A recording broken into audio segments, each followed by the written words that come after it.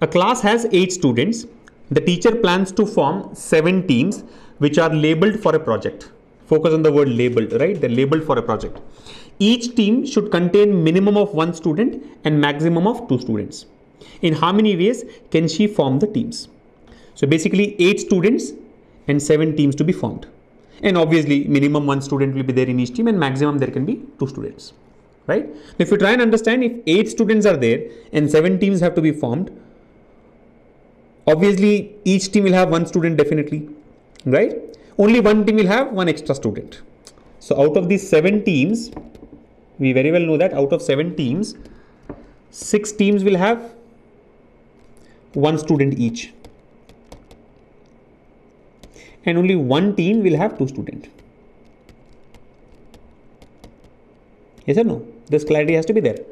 Out of 7 teams, 6 teams will have only 1 student and 1 team will have 2 students. So 6 into 1, 6, 1 into 2, 2, 6 plus 2, 8 students. Total 8 students and 7 teams. Are you able to follow? How many students here? 6 into 1. How many students here? 1 into 2. So total 6 plus 2, 8 students. You getting it? This distribution has to be clear, right? 8 students in 7 teams. 7 teams. That's what we are trying to do. So you very well know that only 1 team will have 2 students. Now what do we do? Very simple. Let us first find out the number of ways in which we can choose these 2 students who are going to be together. Are you able to follow? Forget about everything else. Let us first focus and find out in how many ways can I choose 2 students out of these 8 students. And remember, I had asked you to focus on the word labeled here. The word labeled here. Why is this word important? Remember, I mean, if you look at the permutations and combinations video, I have told you that whenever we have to form a team, whenever you have to form a committee or, do some groups and all that, it comes under combination, right? It is just a selection problem. It is not a arrangement problem. But this particular question has got the term labeled.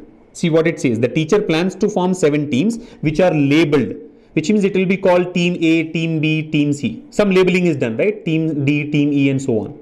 Some name is given to the teams. And the moment this name comes into picture, it is no more a combination problem. It will become a permutation problem.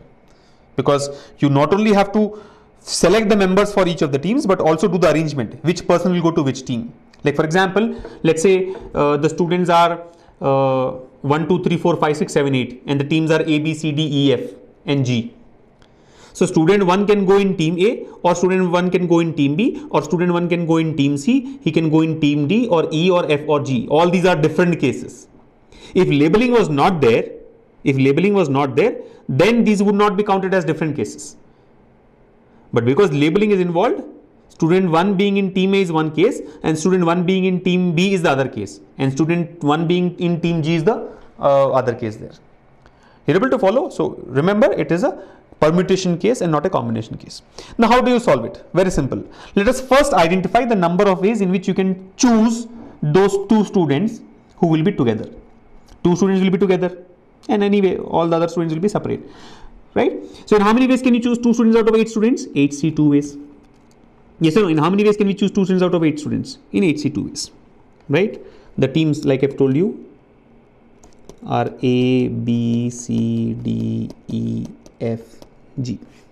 Students. Who are the students? 1, 2, 3, 4, 5, 6, 7, 8. So the number of ways in which you can choose 2 students. I can choose 1 and 2. I can choose 3 and 4. Or maybe I'll choose 3 and 5. I can choose 1 and 5. I can choose 2 and 7. I can choose 1 and 7 and so on, right? A lot of cases are possible. So total number of cases 8C2, right? These 2 are together, 8C2. Now what I would do is, whichever 2 students we choose to be together, let's say we have chosen that 5 and 4 have to be together. Let's consider 5 and 4 to be 1 unit. 5 and 4 together is equal to 1 unit. You're able to follow? 5 and 4 is 1 unit. Now total how many units do we have? It is like those questions from permutations and combinations, right? Where it says in how many ways can you arrange the letters of the word teacher such that T and A are together. So what do? We consider T and A to be together. You remember, we join T and A to be 1 unit. We consider T and A together to be 1 unit. So that's the concept here. If you have decided that 4 and 5, see 4 and 5 is one of these 8C2 ways. Or 1 and 2, let's say 1 and 2 are together. 1 and 2 together is one of these 8C2 ways. 6 and 1 together is one of those 8C2 ways. So the moment you have decided which two students, whichever are those two students, let's consider them as one unit. These two students are equal to one student. So total how many units do we have?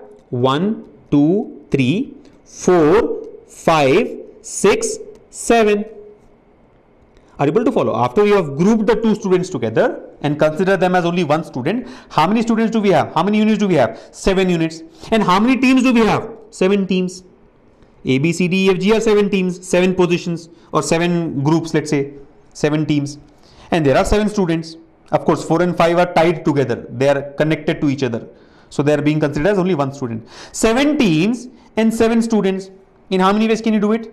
7 teams and 7 students. In how many ways can you do it? 7 factorial ways.